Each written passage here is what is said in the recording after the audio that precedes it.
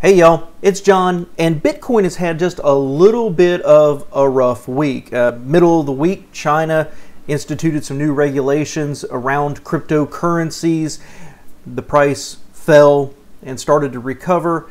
Yesterday, Bitcoin was actually recovering pretty well, went up to 42,000. But the Biden administration also said that in addition to almost doubling the staff at the IRS to increase tax compliance, they're going to require that any transaction involving more than $10,000 in a cryptocurrency be reported. Now, obviously, they are painting this as for nefarious actors who are trying to use Bitcoin, okay?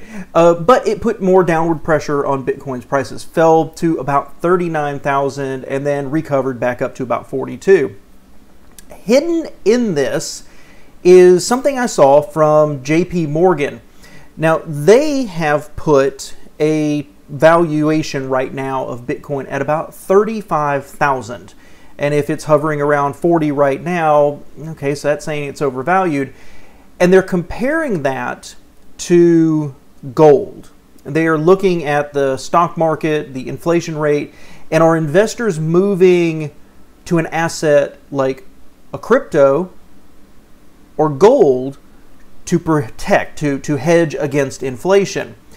And as I reported in a previous video, the money's not really going into Bitcoin. It's going more into gold. Now, we're still talking about relatively small amounts, right? But it's not moving into Bitcoin.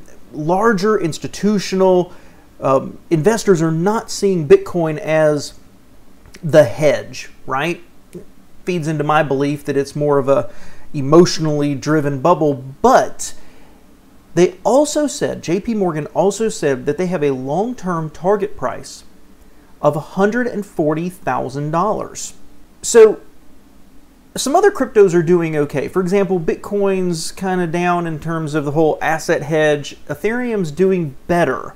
So I don't think we can quite talk about the whole crypto market without talking about the 2, 3, maybe 4 biggest ones out there. But I do wonder, after being up at 60, dropping down to 40, even though JP Morgan thinks right now it's a 35, I think people are going to latch on to that 140,000. Another lady, don't remember the name off the top of my head, said earlier in the week she had a long-term price for Bitcoin of 250,000, and then there was another one I read, they had a long-term 500,000. So there's a lot of big believers in Bitcoin who think that we are 4, 5, 10 times undervalued right now on Bitcoin, at least long term. Well, JP Morgan saying right now in this environment, this inflationary environment, it's slightly overvalued. I hope the bad news about crypto is kind of over for a while. Hopefully there's no more surprises. I wouldn't be surprised, I guess is what I'm saying, to see kind of a big rally. As this economy continues to recover, we had lower jobless claims than expected, so that's helped push the stock market up a little bit from kind of a down week.